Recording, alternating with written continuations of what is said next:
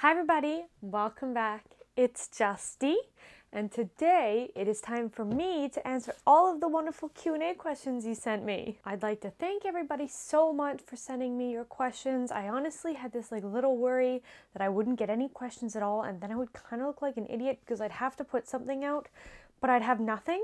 But luckily you guys all came through. I got more questions than I was expecting. So thank you very much. That does mean that some questions did have to be cut out simply because of time. I couldn't get to them all, but I do really appreciate everyone who did send one in, and this certainly won't be my last Q&A video ever, so look forward to them in the future. Maybe you can send me the same question or a different question. Don't think your question was a bad question. If it didn't make it into this video, that's not the case. Sometimes it was just too similar to another one, and I was trying to keep it so everything was a little bit different. But no matter what, I am still incredibly thankful that they all got sent in, and I think I've explained enough about receiving questions. Let's actually answer those questions. Yay! So up first for the questions, we do have the ones from my Patreons. They go first and are guaranteed to get all their questions answered. Matt was the one who sent me in some questions. He had 3, so we are going to do those first. His first question is, what are your 2021 goals and how are you working on achieving them? Well, first up, I wanted 2021 to be a little better than 2020. I remember I put that in my Welcome to 2021 video, which I would say so far it definitely has been. I mean, I still don't love that we still have this ongoing pandemic, that we can't go out, that I can't go to Disney, but things are definitely better. I had a goal to get at least one new kind of position this year for my job, which technically I did do. It wasn't like a higher pay promotion position, sadly, but it was something new, something different to put on my resume, something that looks better, so I'll take that as a win. So hopefully I can get more. I'd also just like to do what I need to do to get benefits back. I'd love to go to the dentist. A goal for this channel was to not skip any videos, even though I do have a more busy job that takes up a lot more of my time than my old one. So far, I am definitely succeeding at that, which is making me very happy. I'm planning things out a little more in advance than I used to. I'm also filming things ahead of time when I can. That's not every video because I think sometimes that gets boring, right? Like I had to put out Falcon and the Winter Soldier when Falcon and the Winter Soldier had just come out. I couldn't talk about it weeks later.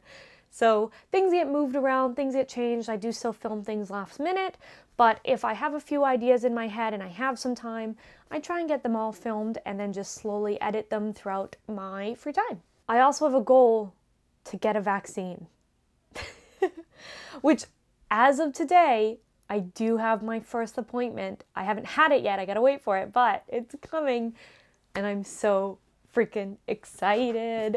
Yay! Hopefully that was enough goals for you. Second question, waffles or pancakes? I do love both. I will put waffles over pancakes though, simply because they have the beautiful little pockets where butter and syrup get caught in.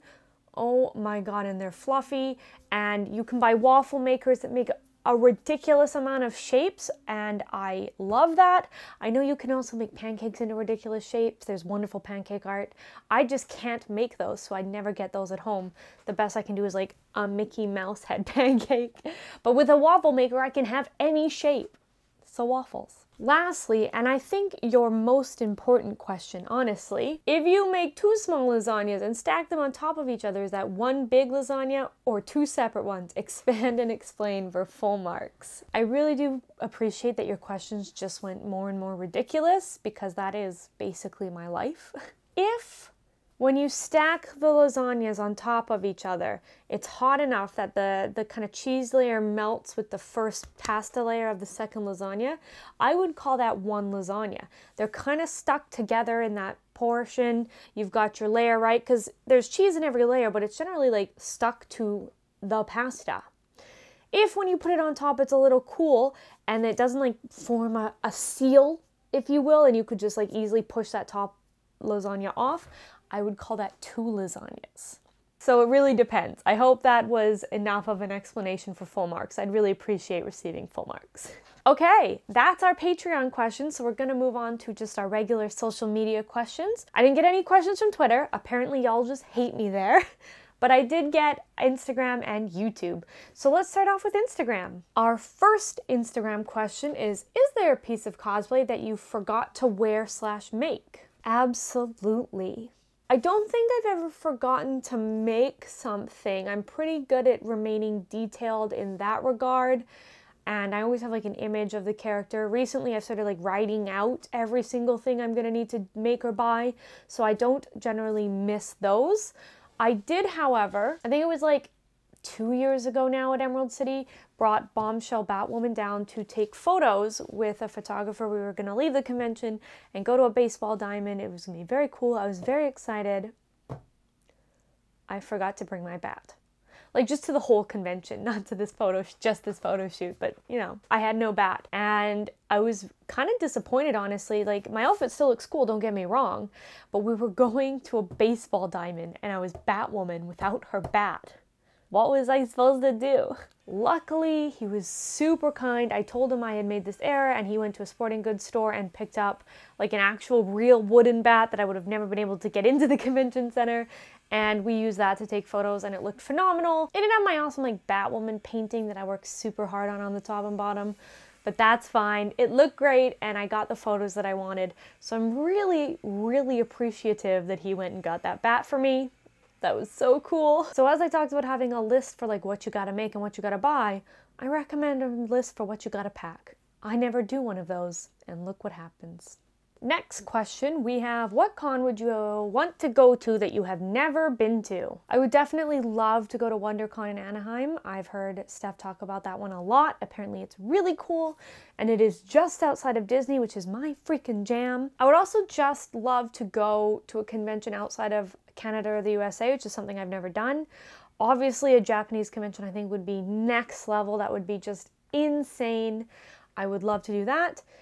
Maybe like a convention in England, since I have a few friends in England. That would be pretty cool. Maybe one day I'll stop going to Disney all the time and have more money for conventions. Okay, we have, what is your favorite Lolita dress you don't own? It's a good question. I mean, I love all Disney printed dresses, obviously. And I don't own them all yet. Being the keyword there. But I think one of my favorite prints that I don't own is Hanuli Starlight Serenity. It is so gorgeous in this pinky purple colorway. I love the OP. This was actually a dress that I was gonna buy a long time ago, but while I was planning on buying it, I became aware of Alice and the Pirates Peter Pan print. And that had to go first. And then by the time I was ready to buy another dress, that dress was gone. It was obviously a limited release. And honestly, I'm a little sad I didn't get it. I think it was good that I bought the Peter Pan one instead. Don't get me wrong. But I am now on the hunt for that dress. I think I would look so beautiful in it. And it is just so stunning. So if you see one, let me know so I can get my grubby little paws on it. Were you ever a horse girl? You have major horse girl energy, LMAO. Love your videos. I feel like I should be slightly offended by that. No, I was never a horse girl. I don't particularly care about horses. Not to say I dislike them or think they're gross or anything. I don't care. I've never felt particularly compelled to love a horse or be near a horse.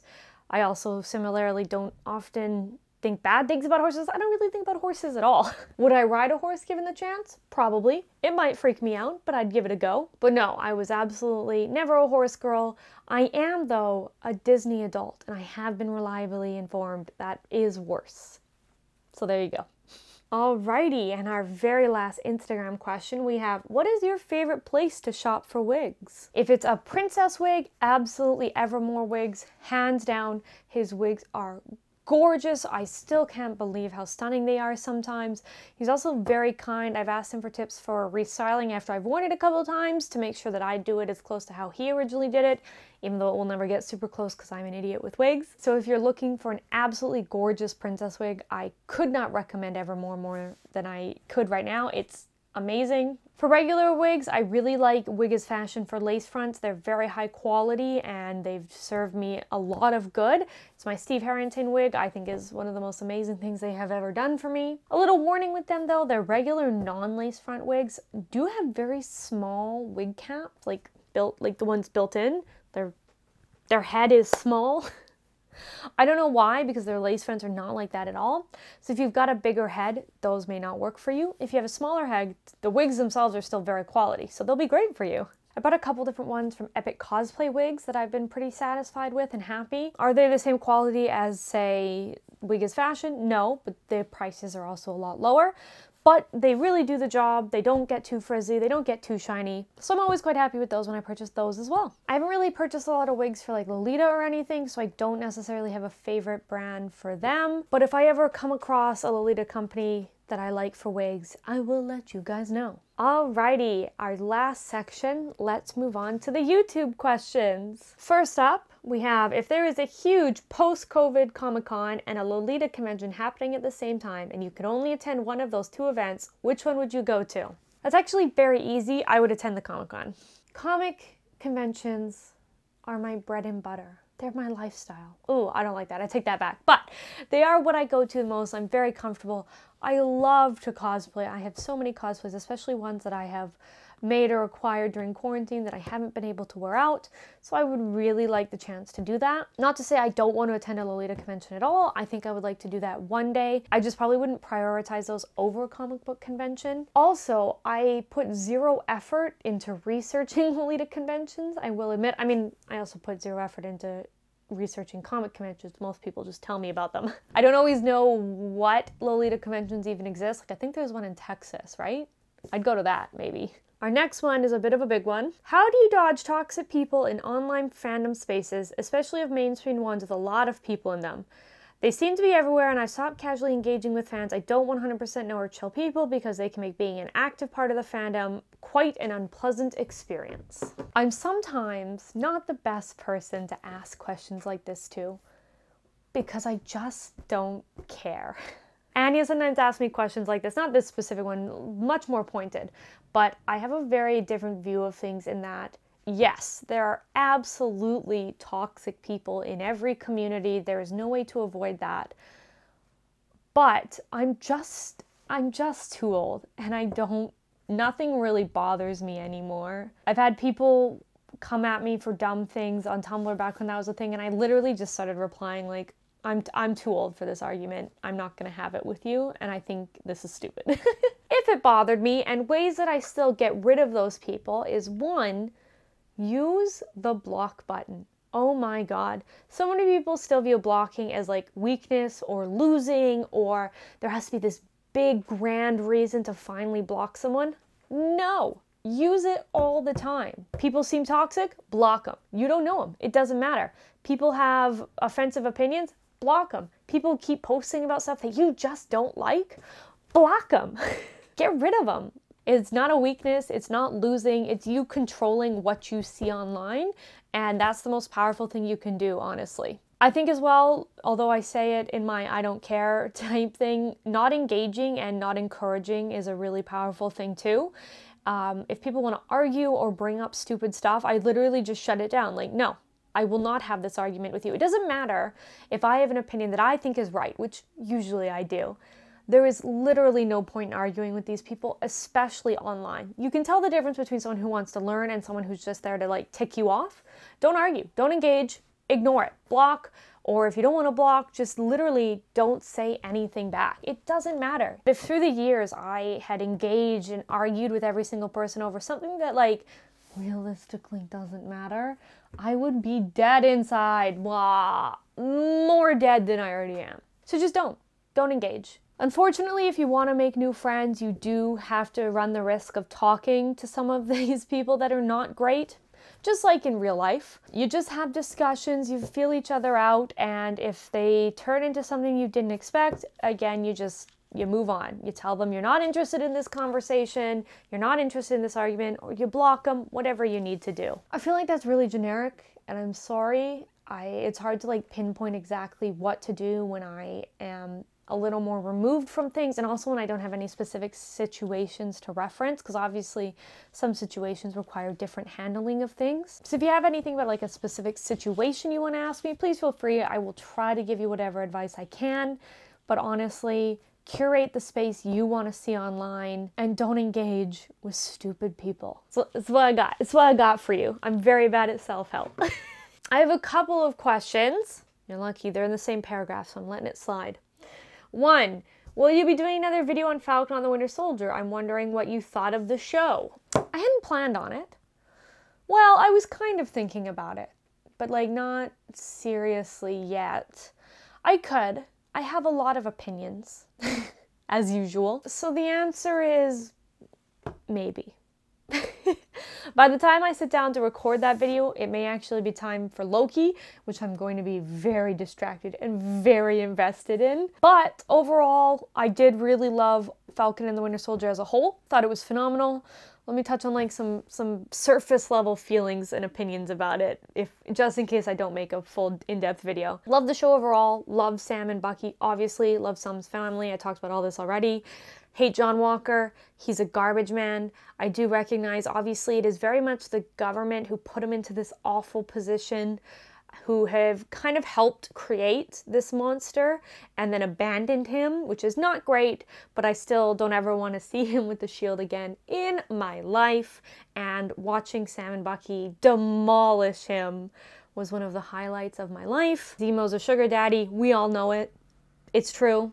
I really don't appreciate what they did to Sharon. I'm glad we didn't have to sit through the love interest aspect that I had heard about. Sam's speeches, both to Carly and to the public, oh my god. Phenomenal, beautiful writing. I'm so glad they touched on some of these big issues, and we really saw why Sam was picked to be Captain America. He truly, truly is a wonderful embodiment, and I want more. That's my final thought. Oh, and Bucky in a t-shirt? Oh my god. And your second question, will you be doing some more gaming content, maybe Sims 3 or Fable? Yes, is the very easy answer to that one, much easier than the last one.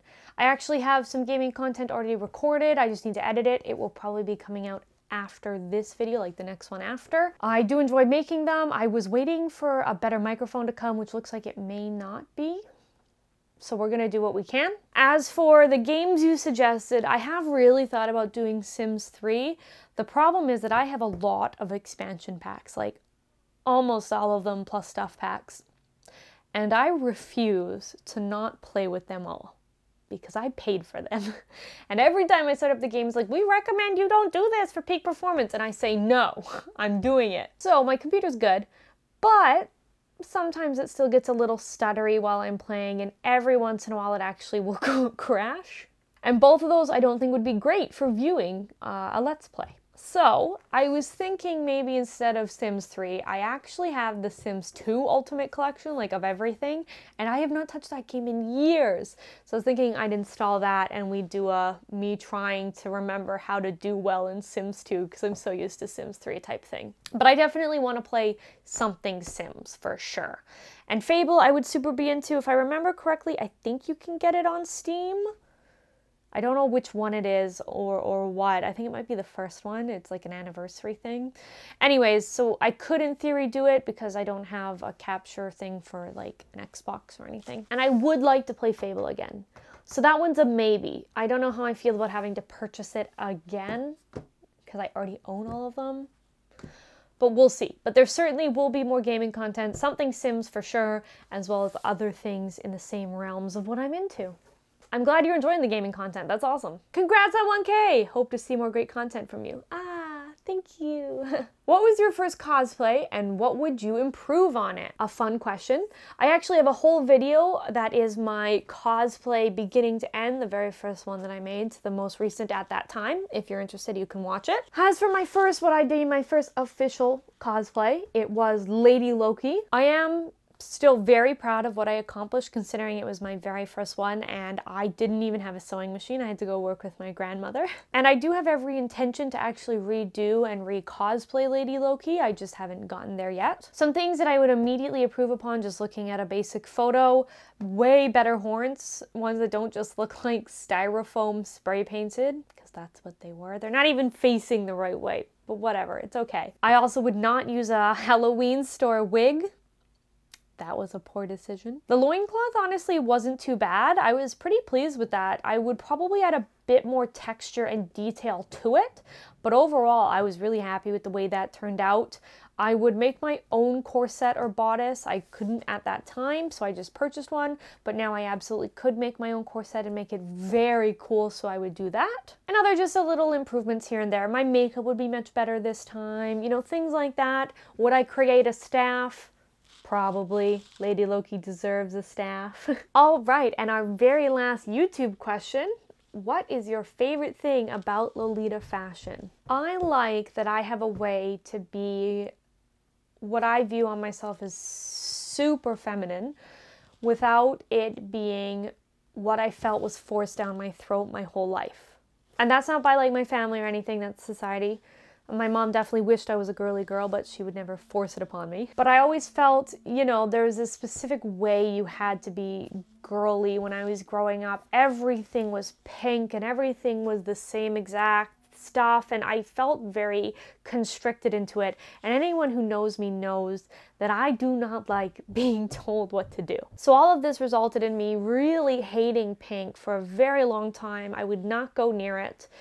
And as I got older, I realized, no, actually, I do really like pink. It's a great color. And Lolita fashion has really given me a way to wear pink in this outlandish, very different way that I appreciate. I can be feminine in a way that I choose, not in the way that other people expect of me. And there's just such fun, beautiful prints. There's things you'd never see on regular clothing, which is a shame. And you get to have all these components in an outfit, you know. Regular days I throw a jeans and a t-shirt and that's fine, but when I get on to put on Lolita, you know, I get to pick the beautiful head accessories, you know, I get to put on fancy things on my hands that I wouldn't normally wear. I get to wear these really cute shoes. So I just love it giving me that freedom and that beautiful feminine picturesque image that I have always wanted but have not been able to obtain. I also really like that young children always ask if you're a princess when you're wearing it, because yes I am. And that was all our questions. We did it! I estimated this video at being about 15 minutes. I can already tell it's going to be longer than that. I like to talk. Again, thank you so much everybody for sending in your questions, and thank you to everybody for subscribing again. It's because you guys are here and we hit 1,000 that this video is even out, so claps to you. I hope you enjoyed my answers and look forward to maybe one day us doing another Q&A video. I don't see why not. I do enjoy receiving your questions and answering them. Our next subscriber celebration video, I don't know what it'll be. Might not be another Q&A, might be something different, might not, who knows? I haven't really thought it through. But I think doing it at every 1,000 is too easy now. You know, we hit 1,000. So our next celebration will be at 5,000. A number I might not ever hit, but that's what I've decided. So good luck to you, good luck to me, good luck to the channel. Thank you so much for watching today, everybody. I appreciate all of you, and I will see you all in the next video. Bye!